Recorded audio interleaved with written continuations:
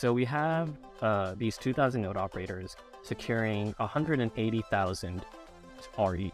What happens when Atlas rolls around is that a large majority of these node operators who have already put 16 ETH up will now be able to convert into 8 ETH pools. If every 16 ETH pool converted to an 8 ETH pool, the amount of rETH that the protocol could support triples. So this is going to be a huge watershed moment for the protocol.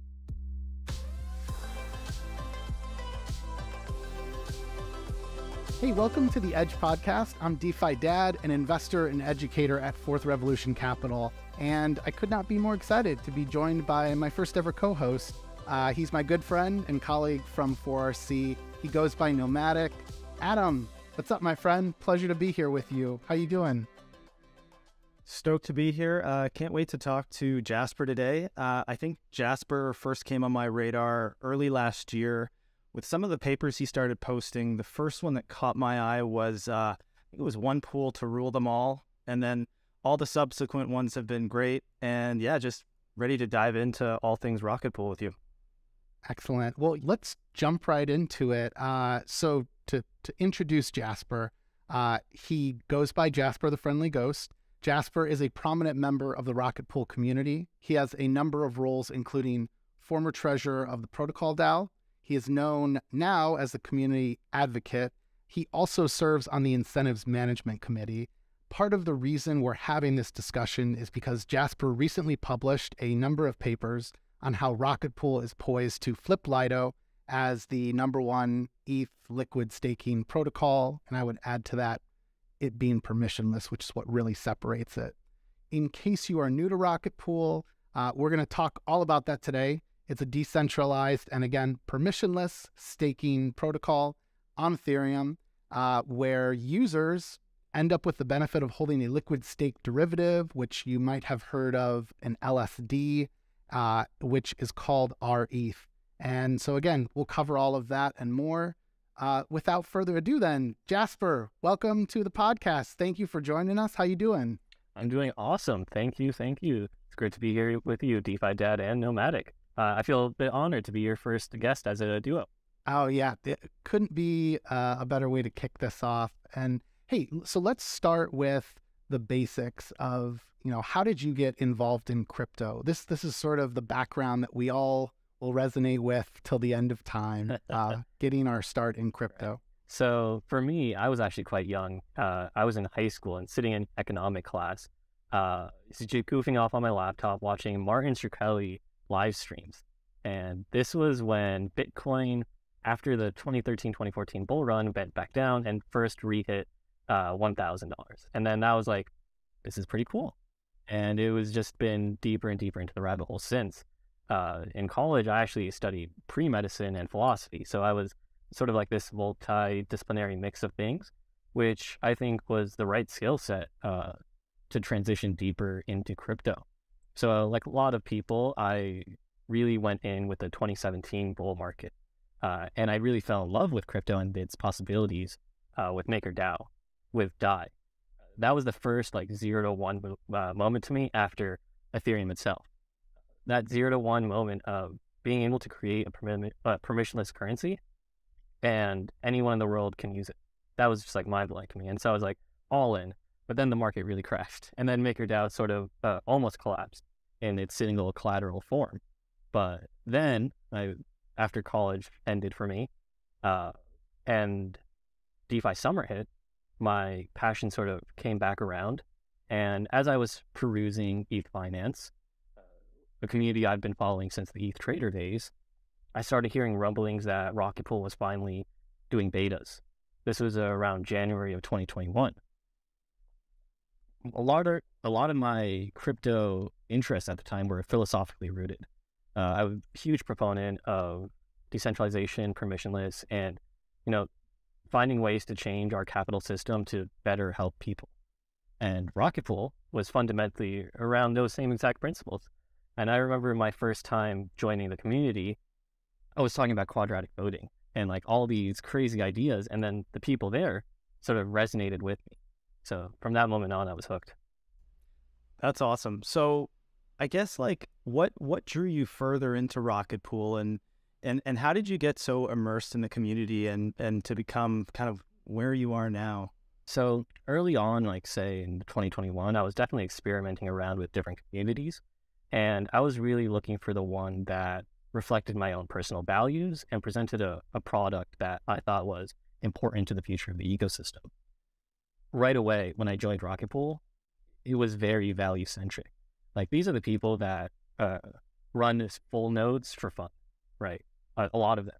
And with the ecosystem the way it was when the Beacon chain went live, your options were only solo staking, and that's it, right? You could use a liquid staking derivative, you could use a centralized exchange, but there was no avenue for those people who wanted to, you know, like truly be self-sovereign, run their own node, validate the network. And so in the absence of having a proper outlet for these people, the Rocket Pool community sort of like coalesced everyone. Like all the solo stakers, everyone that wanted to really get involved with the network ended up coming into this one area. So when I sort of saw that happening, it was like a flywheel for me. Like, oh man, these people really care about the values. So I'm going to like stay with them and talk about the values, which is sort of like what ended up transpiring. Around 2021, I started hosting Twitter spaces with Darren Langley, the general manager of Rocket Pool. Sorry, the beginning of 2022. I started hosting these Twitter spaces. And this was the first way I was able to give back to the community in a real way. It's by, you know, like updating the community and talking about relevant happenings. After that moment, I sort of really embodied the permissionless nature of crypto and started taking my own steps into seeing how I can make Rocket Pool fit into the broader ecosystem. The article you mentioned earlier, I wrote, Nomadic, One Pool to Rule Them All. That was, I think, my first true like literary publication in the space. And in that, I sort of outlined my earliest critiques of the Lido system, as well as start on why Rocket Pool presents a fundamentally value-driven, better alternative. I actually want to drill down to the values that you've referenced and like how does the Rocket Pool protocol reinforce that? But before we do, why don't we talk about what is Rocket Pool as a protocol, some of the benefits as a permissionless liquid staking protocol? Sure. Let's start with liquid staking and staking more broadly. So on the Ethereum blockchain, you can stake and run a validator if you have 32 Ethereum, which is right now pretty expensive. I think that with the current today's pump is close to $50,000. That's pretty prohibitive, right? So a lot of people who don't have that ability and also don't have the technical know-how to run a validator end up usually choosing liquid staking derivatives. A liquid staking derivative is sort of like a coupon or an IOU statement. You give your ETH, your cold ETH, and in return you get a representation of that ETH, but someone else is staking it. So this is great for people who have less than 32 ETHs to get involved with the ecosystem. However, it comes with some trade-offs, right? There's that inherent trust assumption or potential inherent trust assumption if you are giving your ETH to someone else to stake on your behalf. What Rocket Pool does is it tries to maintain the original ethos of Ethereum: self-sovereignty, permissionlessness, decentralization, and censorship resistance. Well, how can you maintain those values while also having someone else stake on your behalf? This is sort of like the main ethos of Rocket Pool. Maintain permissionlessness, but lower the barrier to entry.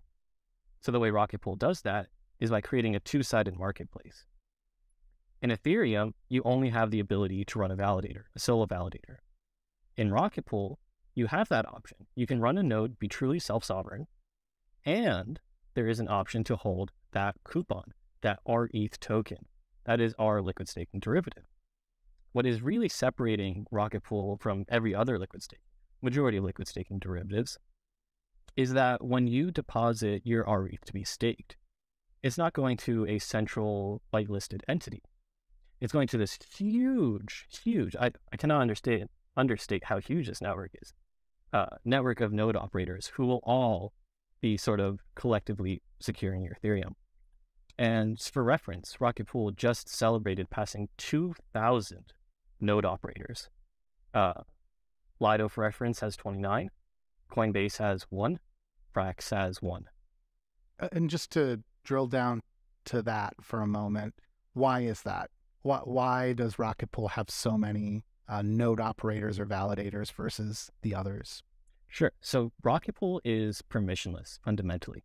It allows anyone to come in if they have 16 ETH and 1.6 ETH of RPL to run a node. So in Lido and in all the other major liquid staking derivatives and centralized exchanges, the validators, like the people who truly run the hardware, are all whitelisted. And they're trusted, and there's some obfuscation there, which can be good. It can result in higher yields because of higher uptime, but then you're fundamentally introducing tail risk, like there's a counterparty now. The only way to really mitigate this is to have a very distributed set of node operators so that there is no centralizing risk. An important metric to sort of understand this is, if you take the entire amount of ETH staked and you divide it by the total number of node operators, how much ETH is actually staked per node operator? Like, what is that level of risk there? Because if you do get slashed on a node or something bad happens, it's all the ETH that's staked on that node is sort of at risk. So Rocket Pool is fundamentally about resisting tail risk and doing so in its permissionless nature. There's, of course, some trade-offs with this, scaling being the most important one. With Lido, for example, stETH can be infinitely minted. You can take 100,000 ETH, 200,000 ETH if you're 3 Arrows Capital, and mint stETH with that. And then slowly over time, they will distribute that ETH to their validators because they don't really have this hiccup where you have to find permissionless nodes to run the validators. But with Rocket Pool, we are maintaining a two-sided marketplace so that no one entity has too much control over stake.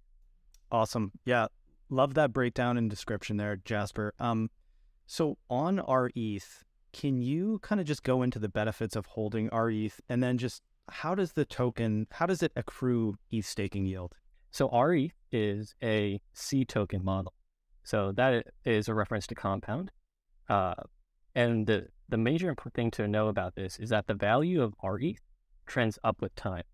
So it's literally up only. It's one of the few things that in this ecosystem I'm safely able to say is up only against ETH.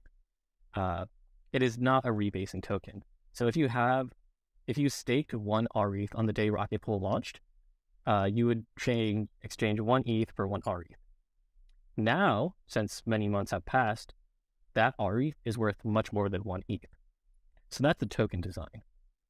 Some other things to really keep in mind about the token is that it is, to my understanding, the most insured liquid staking derivative token.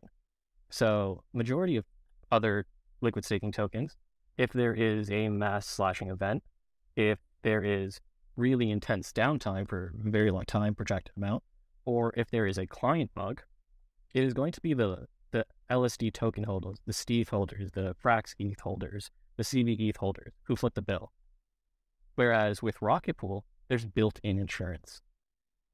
It's funny, Jasper, you really started to cover my follow-up, which was about the risk of holding rETH versus other LSDs of ETH.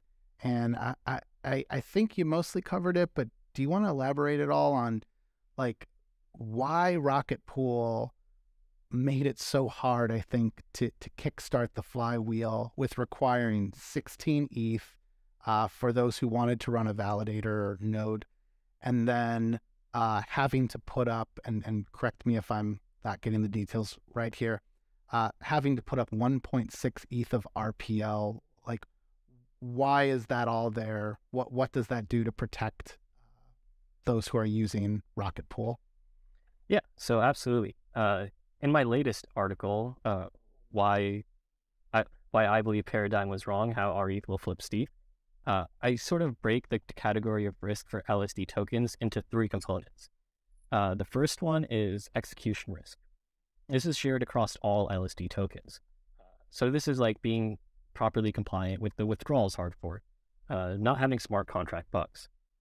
What I thought was really interesting and what I talked about in the paper is you can track how execution risk was priced out.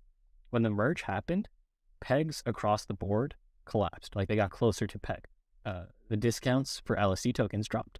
And it's completely rational, right? One of the most important events was security intense events just was successful. So that was one aspect, the execution.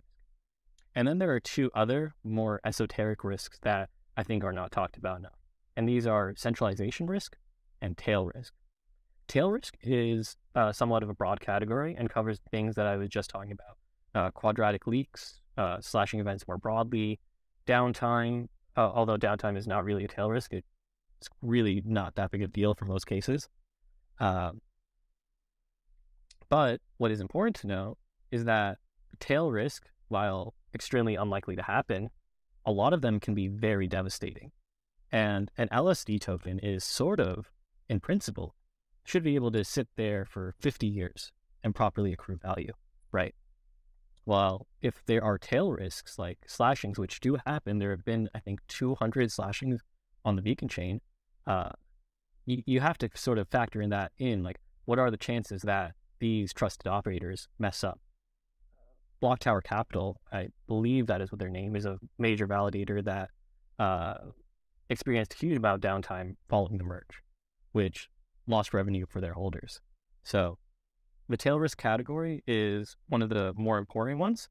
And then lastly is centralization risk, which is sort of the idea that the larger an LSD's share of the entire Ethereum stake grows, the more of a risk it poses to the ecosystem.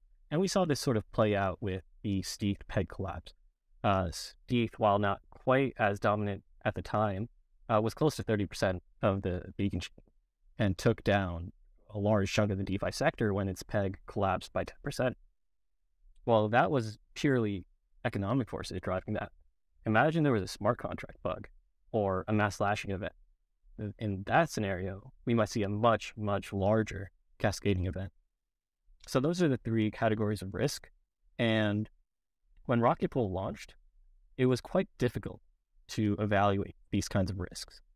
And so the team took a more conservative approach and launched with 16 ETH as their minimum, which is still a huge improvement. At the time, your only option to run a validator was 32 full ETH. So when they launched, they took the conservative approach with 16 ETH, and they still found massive uptake from the community. Again, 2,000 node operators, despite what is seemingly a very capital inefficient system. And I think a large part of that comes back to this focus on minimizing risk, minimizing tail risk, and minimizing counterparty risk.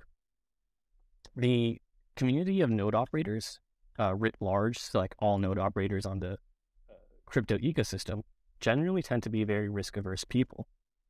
And it is difficult to entice them to put up their ETH at risk without sharing these risk-averse values. So when the Rocket Pool team launched, I think they were trying to really put forward the idea that they are taking risks seriously. Like, you are safe if you run validators with us. In time, research is starting to suggest that the 16 ETH requirement, this over 100% insurance for rETH holders, might be excessive. And so in the coming upgrade in Atlas, we're going to be dropping that down. But in a risk value assessment, I think that's the much better route. It's way better to start super, super safe, do research, and then reduce your comfort barrier than it would, than it would be to try to launch where you think that comfort barrier should be. So nowadays, we are seeing staking protocols launch with 4 ETH bonds, 8 ETH bonds, sort of building off of what Rocket Pool has laid down the foundations of. But these protocols are still having a bit of difficulty capturing node operator mindshare. And it is much easier for Rocket Pool to reduce requirements than it is to build a new mindshare. You mentioned the Atlas upgrade, which will lower the bond requirement from 16 ETH to 8 ETH. How will that impact Rocket Pool? What do you expect to result from this upgrade? So this is going to be a huge watershed moment for the protocol. And let's start with some math. So we have these 2,000 node operators securing, I think it is 180,000 about rETH, roughly. It could be a bit higher than that now. What happens when Atlas rolls around is that a large majority of these node operators who have already put 16 ETH up will now be able to convert into 8 ETH pools. When the way the math works out is if every 16 ETH pool converted to an 8 ETH pool, the amount of rETH that the protocol could support triples. So that is the first aspect of Atlas. We are going to be lowering the 8 ETH bond amount, or the bond amount from 16 to 8, which creates a 3-fold increase in the rETH supply. Another major part of Atlas is the introduction of withdrawals and support for withdrawals. So the major cohort or supply boost from that is going to be from solo staker migration. Rocket Pool launched fairly late compared to the majority of liquid staking programs. The Beacon Chain staking went live December of 2020. Rocket Pool did not go live until November of 2021. That means a lot of these sort of die-hard Ethereums, which is really the same community as Rocket Pool, have ETH staked that they might want to migrate over. Roughly 30% of all ETH staked currently is held by these Genesis stakers, really early whales. These people will now, for the very first time, have the opportunity to convert their solo nodes into Rocket Pool nodes. And by converting a full 32 ETH validator into 8 ETH LEPs, each one sort of creates 4x the supply. It's about 120 rETH per validator that's converted. So Atlas and withdrawals will really, really increase the supply throughput that the protocol can handle. So on that, can you kind of go into the relationship with the RPL token and sort of the changes that Atlas will bring with how much of the RPL token validators need to hold now on that side of the equation? Yeah. So the RPL token, which I don't think we actually talked about much yet, is integral to the system. So not only do you have to bond ETH, you have to bound RPL, and you also earn rewards for that RPL. I believe the current RPL APR is somewhere between 9 and 11%, which is higher than the ETH staking APR. Originally, that RPL was thought of as extra security, and is still thought of as extra security. Moving forward, it seems like the most likely scenario for RPL to be used within the protocol is going to be MEV stealing auctions. So this is getting a little bit technical, but when you have a node at a validator, you are probably going to be opted into MEV Boost. And so you have 8 ETH sitting on your validator, and you get this lottery block coming in for 11 ETH. It's game theoretically optimal for you to abandon that validator and run away with the 11 ETH. The RPL bond sort of adds cushion in these scenarios. Like if the entire node is going to be written off, RPL can be auctioned off to make up some of that gap. And really, this only is possible in MEV theft. So Atlas is going to be changing how much RPL is required. We are reducing the ETH bond from 16 ETH to 8 ETH, right? Off the top, that immediately cuts down the rETH backing pretty substantially. As a result, it's in the protocol's best interest to replace some of that lost insurance with RPL. So we can sort of increase the value proposition of the token by making it more prominent as collateral. The protocol has decided to use a floor of 10% of borrowed ETH, protocol ETH, for the floor. So with it at 8 ETH, you would have to put up 8 ETH and 2.4 ETH of RPL. So your exposure to RPL is actually going to have to increase. However, there's a lot of good reason you would want to have that RPL exposure. Most importantly, it allows you to get exposure to 4 validators, right? That 2.4 ETH of RPL quadruples your chance at catching MEV. It unlocks the access to commission, which is huge. So why do people run nodes for Rocket Pool in the first place? Well, they get 15% commission on half the ETH that's staked right now. So they put up 16 ETH, and they get 15% of all the yield that the other half of that validator earns, which is higher than Lido or other competitors, but not too high to push back or suppress rETH demand. So yeah, one thing that as you were talking there, I just couldn't help but think, like, it would seem that the buy pressure potentially on RPL only really goes up, especially as Atlas comes into play and these validators are required to up their exposure to RPL. Am I looking at that right? Yeah, so right now there is a range of collateral, so you can only stake between 10 and 150% of your ETH bond. So right now, if with 16 ETH, that translates to a minimum of 1.6 ETH and a maximum of 24 ETH of RPL. And you earn rewards only in that range. What's notable about that is there's a good number of validators that have over 30% of RPL already staked. And because of that, they are going to be able to seamlessly split their validator without having to buy new RPL. However, you are correct. If you're currently running a 16 ETH validator with under 30% collateral with RPL, you would have to buy more RPL in order to unlock the benefits of Atlas. So there is actually a lot of debate about this, how much RPL collateral should be required. So if you're interested in this, there's some great governance threads about it. It was really a battle in the community to figure out exactly how much rent the protocol should be taxing. Is this part of the reason then that Rocket Pool doesn't take any part of that 15% commission?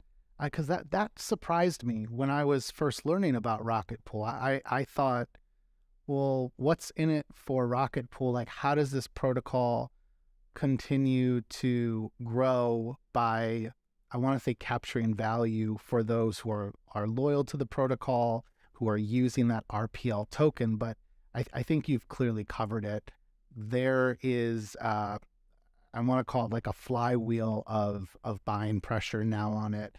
The more validators that get stood up, especially with this Atlas upgrade with 8 ETH, so that much less, that many more validators means that much more RPL is being, purchased or at least having to be locked up.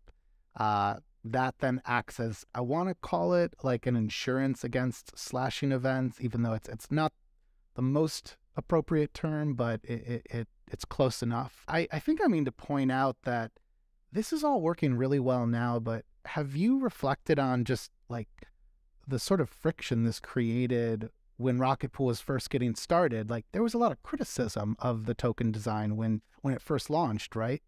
When the protocol launched, it was in the middle of the bull market, so there was a bit of mania. But after that initial mania sort of subsided, growth really slowed down. And there were questions about, is this to do with the RPL requirement, or is it sort of due to the macro effects? And looking back, so we see this huge rush of staking in November of 2021 when the protocol launches. And that sort of extends, but then falls off into around the January, February point of the 2022. And the real limitation at that point wasn't on the validator side. There was actually a lot of demand for people to spin up mini pools. People wanted to. However, we were lacking in rETH demand. So while the protocol was perhaps less capital efficient at launch, there was such a vacuum in the space that it was still super attractive. And we were not able to keep up with the rETH demand. What changed is in March of 22, I released that one pool to rule them all, which was actually part of a broader movement, which was to integrate rETH into DeFi properly. So I, along with some other people, organized the launch of a curve pool at the time between rETH and wrapped Steve. And this is the first dual LSD token pairing. And it was essentially a zero IL pool with full staking exposure. And Tetranode was very gracious at the time to throw a huge amount of curve incentives that way. And when you go back and you look at the sort of Rocket Pool TVL chart over time, you see March, another sort of like logarithmic growth phase had started because we now had access to the rETH demand, thanks in part to newfound DeFi integrations. But rETH was still pretty nascent at the time, and that rETH demand sort of was expired within the next 2 months. And then May happened and the economy collapsed, right? every LSD, unfortunately, fell under peg. And again, it was the rETH demand that was holding the protocol back. Going further with these DeFi liquidity incentives, this was a part of what allowed Lido to grow, to be so enormous in terms of the market share of LSDs. Also being first to market to first mover advantage was just enormous. And the fact that once ETH goes into the beacon chain, it does not come back out. How have things changed? Because you referenced that curve pool, and I have wondered, like, how much more dry powder do we know that Lido has in terms of their own token incentives, their own ability to allocate curve or convex rewards, and then is Rocket Pool accruing convex tokens then? Like, is there a war chest there to incentivize the rETH pools? Rocket Pool has a very different philosophy around staking or liquidity incentives compared to other staking protocols. For the majority of the protocol's history, there were 0 RPL incentives for liquidity, and that only changed of just about 5 months ago. Part of my inauguration into Treasure was also the creation of the Incentive Management Committee, which is the first time we started using RPL to incentivize liquidity. What's really been our focus with it is to be efficient with how we spend. So while Lido and other protocols might have the modus operandi of maximizing growth and TVL capture, Rocket Pool is more about sustaining growth, minimizing expenditure, and being ready to adapt to new and novel advances. So, for instance, a fellow friend of mine on the Incentive Management Committee did a short analysis and found that if Lido continues to spend at the rate it's spending, it only has enough LDO tokens for about 2 years, whereas Rocket Pool has enough tokens to last its current incentivization scheme for over 4 years. Another aspect of that is that we find that withdrawals is going to completely change how the liquidity game works for liquid staking tokens. I am personally very bullish on concentrated AMMs. So I believe Uniswap V3 is going to really push forward how dense we can create liquidity with minimal capital costs. What's important about withdrawals in relation to this is that LSD tokens sort of wander around a peg. They have a peg, but usually the DEX price is not that. rETH, Rocket Pool ETH, has consistently held a premium, whereas most other tokens have held discounts. We believe that because of the massive amount of supply that's going to be unlocked with the Atlas upgrade, that rETH will sort of sit pretty close to directly on peg and stay there for quite some time. That's really useful for concentrated liquidity. If you have these tight bands, you don't really need too much RPL incentives to create some pretty deep liquidity. And when Rocket Pool is trying to create liquidity, it's doing it for safety of users, to enable people to move in and out of positions, and to create safe DeFi integrations. It is specifically not to make rETH higher yield and not to attract TVL. So I think that difference in mentality is going to reflect itself moving forward, where Rocket Pool is really quick to change how its incentivization schemes works to what is most efficient, really just to create the DeFi base layer upon which the community can build the rest. I think DAI is another one to look at, where the community, the crypto community itself sort of valued the decentralized properties and were willing to take on some capital risk to make sure it was successful. We're seeing some of the same things play out with rETH. The Incentive Management Committee traditionally will accept co-incentivization schemes where we match only like 10 to 20% of the inflations that other parties are giving us. So this sort of mechanism where other people are paying for a lot of Rocket Pool's liquidity has bootstrapped some sustainable growth. I love that answer, Jasper. Like, it sounds like Rocket Pool's approach to the DeFi integrations is much more kind of building for the long term, more like being adults in the room, getting away from some of this degeneracy that, you know, we've all seen. I have a hunch that a lot of that is going to come to light, like kind of post-Shanghai, even just leading up to Shanghai. People are going to be vying for, you know, doing some crazy incentive mechanisms. But I like the approach that you're using, and just kind of staying that course of, hey, if we're in a pool, why are we in a pool? We're doing it for efficiency. We're doing it for users. We're doing it for, you know what I mean? Like, so that's a great answer. I think I want to pivot just back a bit to some things we were talking about earlier.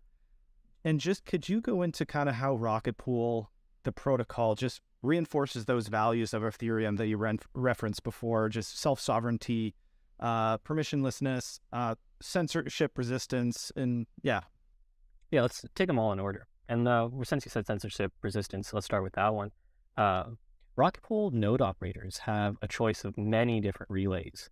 On top of that, they have the choice of every single major client, both on the execution side and on the consensus side.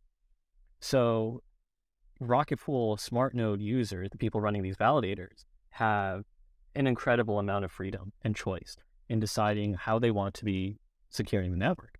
We have nodes that are fully OFAC compliant.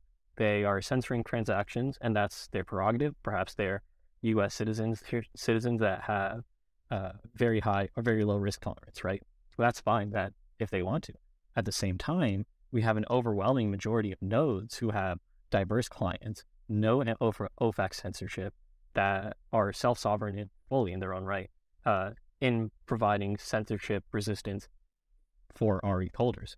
So Rocket Pool is truly about censorship resistance in that it's allowing you to be censoring if you want, right? The truest form of censorship resistance is giving full control to the user. And Rocket Pool does that more than anyone else. What's really drives that point home is during the Ethereum client scares, right? Oh no, Prism is like 75% of the beacon chain. Oh no, Geth is 90% of the execution layer. Rocket Pool did more than anyone else, by far. The Rocket Pool client diversity, immediately, it was like Nimbus, Lodestar, all these minority clients. And a large chunk of our success in creating beacon chain diversity, I think, comes from that Rocket Pool censorship resistance ethos. Permissionlessness. Anyone, anywhere in the world can come with their 16 ETH and RPL and spin up a node and register. We have this really beautiful community of people from all over the world. You can go on the Rocket Pool website, and there's this network map that lets you see how many nodes are on each continent. And isn't that just a great thing to say? We have nodes on almost every single continent. More nodes than most alt L1s. And so in being permissionless, we sort of just embody the Ethereum ecosystem. Like we have what's called a hybrid mode, where if you're running a solo validator, you can run a Rocket Pool validator on top. And we have a ton of these users because the communities are really neck and neck. So they're like this. Decentralization. Rocket Pool has played the long game. They could have launched early and done a fully centralized entity while waiting for the tech to finish to decentralize. But they didn't because they weren't willing to sacrifice and rush. Rocket Pool is, in some respects, the first liquid staking protocol because it was designed originally back in 2017 when the ICO happened for the original Ethereum staking contract. However, they had to start back over, and when the beacon chain launched, they had a choice. Do we launch with central validators that will take on ETH just like Lido with the promise of later on decentralizing, or do we do it right from the beginning? And just like Ethereum itself, they wanted to do it right from the beginning. So in that sense, they embody this decentralized ethos. Permissionless, censorship resistant, decentralized, and self-sovereign, right? When you hold rETH, it is yours. You're really beholden to very few parties. Disclaimer, there is an Oracle DAO. So there's just some limitations based on the Ethereum spec, where, for example, the consensus layer cannot read the execution layer. So it's kind of hard to keep track of balances. This is just eventually going to become easier. However, for the time being, it requires some kind of Oracle service. So Rocket Pool has an ethos of, we will have this Oracle service, which is centralized. There's about 13 parties on it, all the Ethereum clients, Anthony Sassano, Superfizz, really like major entities, Etherscan, Consensus. But they're doing the minimum amount needed, just enough so that the protocol can function, with the long-term intent of hopefully minimizing the Oracle DAO and reliance on it to one day be truly zero counterparty risk. And of course, on the node operator side, well, that's true self-sovereignty. You're running your node, it's your ETH, you control all your keys, and yeah. I think what you called out there are non-transferable features of Rocket Pool. There are lots of features that can be copied, and they will be copied because, again, Rocket Pool's clearly set a standard. Which we encourage. We need more Rocket Pool-like entities. And to be fair, too, there's lots that we have all learned from the likes of Lido as well, and I think the CB ETH design has been fairly clever as well.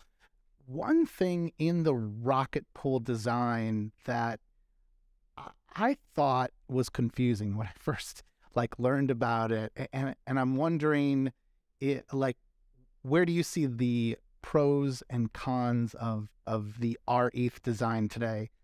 If you're new to Steph by Lido, you can go mint it 1-to-1. So you put in 1 ETH, you get 1 Steph back out, and it's a rebasing token. So if it sits in my wallet at some point, I don't know if it happens once a day or many times a day, but you're continually being dripped more Steph. And so there's a very clear and cut sense of, I'm getting more and more of this because I'm getting this staking yield. The issue there, of course, is that could be, depending on what jurisdiction you live in, that could be also a taxable event. Anyways, throw that aside. Then we've got rETH, which has, I want to say, continually traded at a higher and higher premium. And yeah, I'd love for you just to kind of explain that. Maybe again, what are some of the benefits to this? Because on simplestakers.info, which is a fantastic website to see the different LSDs, just the way that rETH is designed, you can be put off by this premium if you don't understand why it's there and essentially how the token works. So anyways, if you can help us break that down. The rETH design definitely diverges from where Lido started. And I think there's a lot of beneficial trade-offs here. So let me first acknowledge the fact that, yes, it is a bit confusing at first. However, I think UX around wallets should be the thing that really fixes that. I think what's more important for the token is simplicity of design and integrations. So right off the bat, Rocket Pool's rETH token has been natively supported on Arbitrum, Optimism, Polygon, ZK Sync for months because it's such a simple ERC20.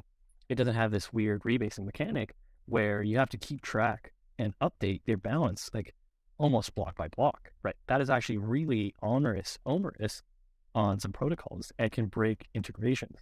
So while yes, you have this perspective inefficiency where some people see the token and don't immediately know how much of it they own in ETH terms, we have much broader DeFi accessibility. And we actually think that a lot of staking exposure is going to be abstracted away. Things like MetaMask, things like Argent, where you actually still end up just seeing your ETH balance. And all this stuff is just in the background. So in that sense, we prioritize simplicity in design and integration.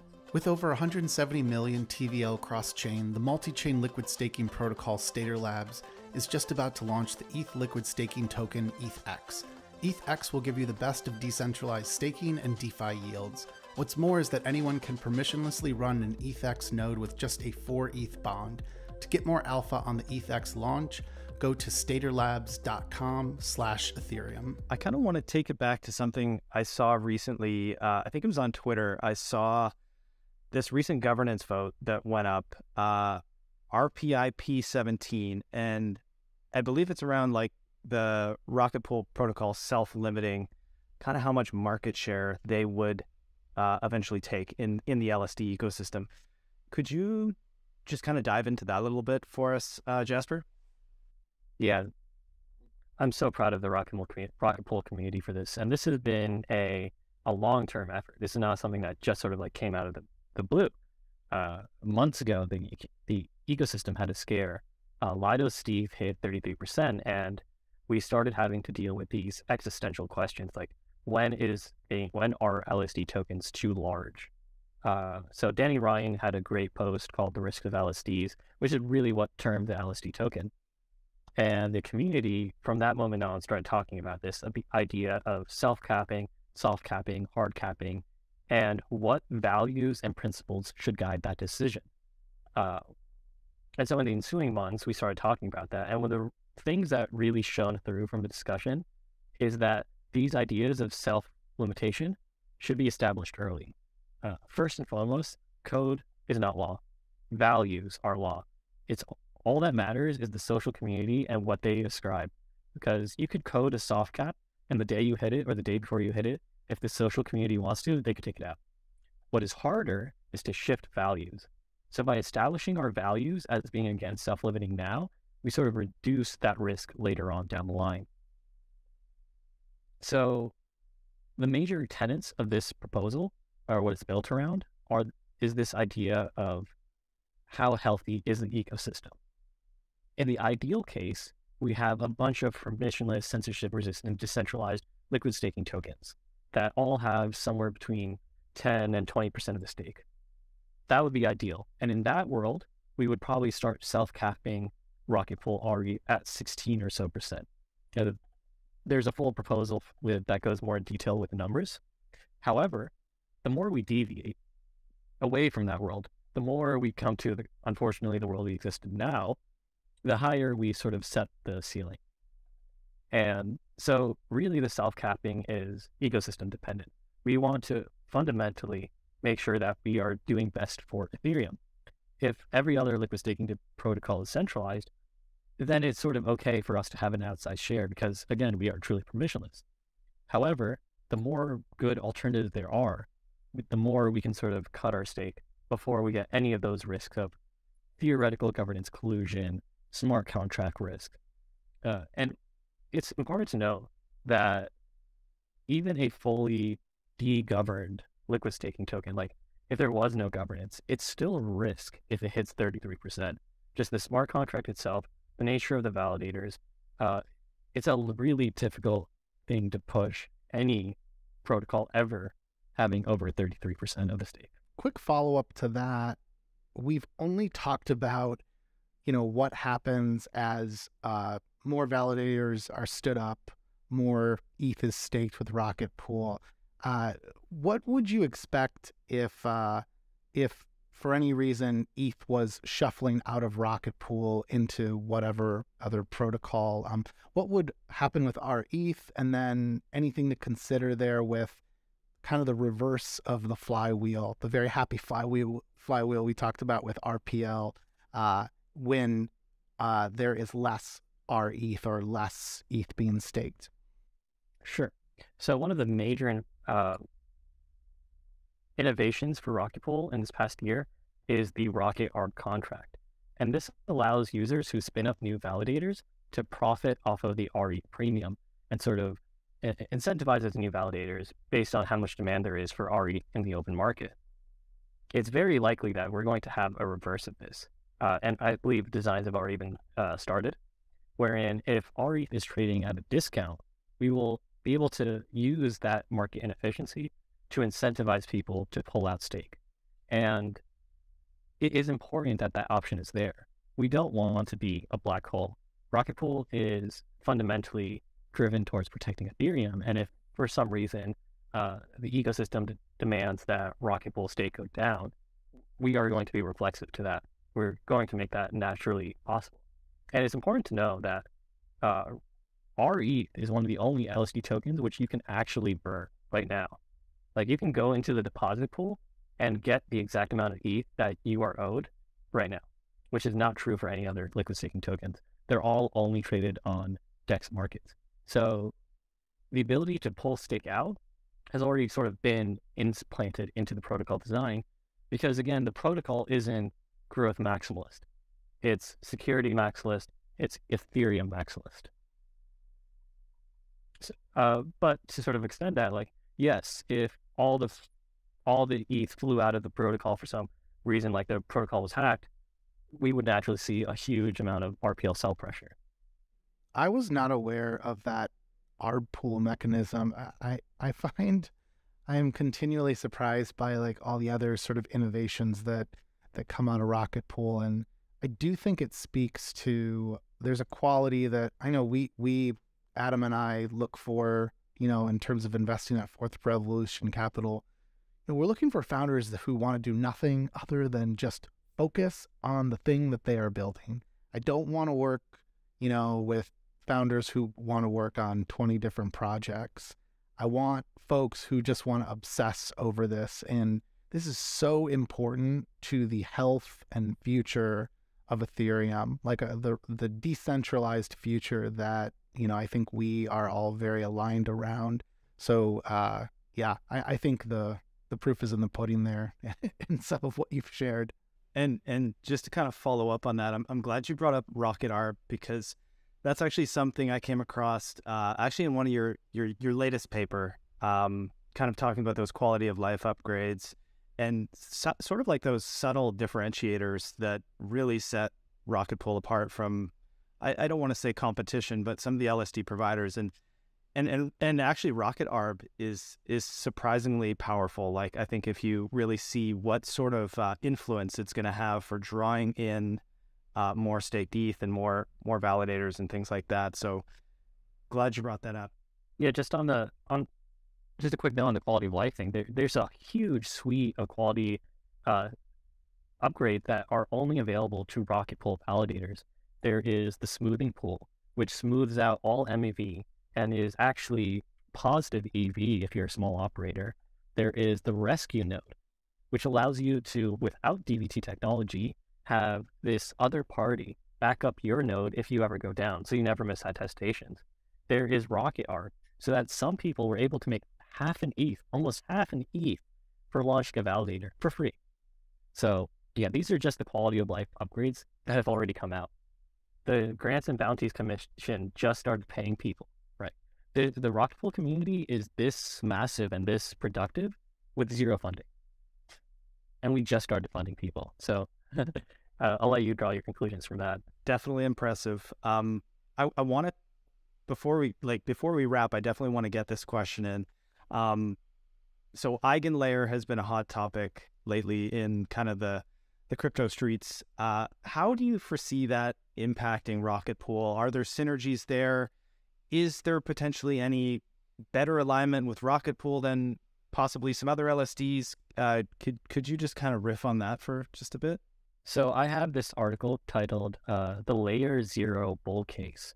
And essentially about how Rocket Pool's focus on a community of actual physical node operators is going to pay dividends in the future. That is, the Rocket Pool network is in many ways a for-hire validator service that is stronger than most existing alternative layer ones. And that's an incredible achievement. However, there's no way to access that market. Like, we have this, we know it's permissionless and we know it's super decentralized with a ton of real operators, but we don't have another way to tap into that market. It's just, we just stake. EigenLayer creates a market for that to be accessed, which is a total new movement. EigenLayer is still a lot of theory crafting, so everything I'm saying is take it with a bit of salt, a little grain of salt. But from the perspective of, let's say, an oracle, when you have a 1 of n trust assumption, or say like x of n trust assumption, you don't really care about the amount of TVL you have locked.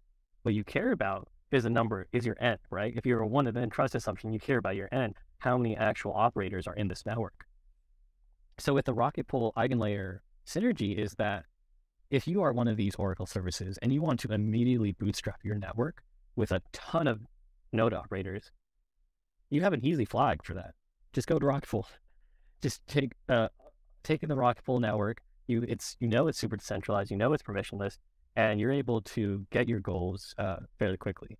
So how this plays out in the long run is going to be a bit trickier, as we have to now consider risk curves. An Oracle service, you can't really get slashed. Like, right? You might have a little extra bond, but you're not putting your whole amount of capital at risk because there's no MEV involved or anything like that. So it's really low risk to add on. However, that's not the limit of what eigenlayer can unlock. Eigenlayer in many respects is like DeFi, a new world of DeFi built on top of just Ethereum staking. And just like DeFi, there will be Ponzi's, there will be collapses, and there will be pain, unfortunately. So while you might have this sort of like really robust set of extra yield for Rocket Pool node operators, one day in the next bull run, we might come across someone like Flax, F-L-A-X, ETH, that incentivizes their liquid staking derivative with a ton of this sort of complex eigenlayer stuff that's obfuscated away, which might not really be sustainable. And add a stable coin on top of that, say you're now not only doing this restaking, but you're also minting a stable coin to allow extra leverage on it. Well, you've just recreated Anchor. But not only have you recreated Anchor, you're putting Ethereum protocol health in jeopardy. So I'm very excited for eigenlayer. I think Rocket Pool and eigenlayer are the most synergistic LSD pairings possible, but I am worried that eigenlayer will unleash more than we expect. It kind of sounds like a recipe for a DeFi revival. Do you expect that from ETH LSDs and I guess what's coming with eigenlayer? Yeah, I think there's a few like really big catalysts that are coming together to put LSD tokens into this like exalted new category. The first one is going to be withdrawals. We're de-risking at an institutional level, and that's going to unlock a huge amount of capital to flow in. The second thing that comes from that is the pegs are going to be much, much tighter, which means risks and deviations are much, much less. So leveraging is going to become much safer. We've also seen a huge wave of fixed market lending and fixed market hyperstaking. So, Yield Protocol, MISO Finance, and a few others allow people to borrow only ETH against rETH. And isolating this market with fixed terms, they've created Oracle-free, liquidation-free, leveraged staking products, which is an insane amount of yield potential. And what's really going to limit that yield potential are the tail risks, are the potentials for collapse. Because you're going to have protocols that are like, oh, we can leverage up 5x. Nothing happens. Oh, we can go 10x now. Now we can go 25x. But then you have that one slashing event, and you realize your entire house of cards is going to collapse. And I maintain that rETH is the most tail risk resistant out of any protocol. I think before we let you go, I would just love if you can share maybe any morsels of alpha on Rocket Pool to our listeners. If you've got anything to share, no pressure though. Oh yeah, I've got tons of stuff. Let's see. So the rETH exchange volumes have been on an up-only trajectory, right? And oracles really like exchange volumes. So if the exchange volumes are doing really well, maybe we get some good oracles soon. Another thing is the team, this is more public, is officially finishing work on oracle feeds for Optimism, Polygon, and ZK Sync 2. So we also, on the Incentive Management Committee, have been getting requests for partnerships on some other layers. So, yeah. Jasper, it's good alpha when I was literally just making notes. So that's awesome. Yeah. Well, Jasper, I think this is probably a great place for us to wrap up. And as expected, this was just a total joy. We really appreciate you taking the time to talk with us. I mean, you are truly one of the most expert people in the world when it comes to Rocket Pool. And I think sometimes we forget, just because this is like the bubble we all live in, the world we live in, just, how early and how small our community still is. So, like I said, it's a privilege to get to ask you all these questions. If someone wants to follow your future posts, reports, papers, where should they follow you? How should they get in touch? Yeah, so if you want to follow my papers, I publish everything usually in the massive Twitter threads. You can find me at Jasper_ETH on Twitter. But I spend majority of my time hanging out with the incredible Rocket Pool community in the trading channel of the Discord. There are literally thousands of the brightest people in the Ethereum ecosystem. You will walk in and people will be talking about like the etymologies of Latin words, while another person is talking about dick butts, and a third person is providing support for a new node operator, all simultaneously without any a friction. There's no other community like it. And I think it just touches on the values. The Ethereum values are Rocket Pool values. They are synonymous. Awesome. I personally love that we got a dick butt comment in there too. And I've actually been in your Discord a lot the past few weeks, and just quick shout out to Maverick and Valdor have answered so many of my noob questions, but with just amazing expertise. So kudos to those two. Awesome. Well, hey, thanks to everyone for tuning in. Quick reminder too, if you enjoyed this show, don't forget to subscribe at the Edge Podcasts, wherever you enjoy listening to podcasts.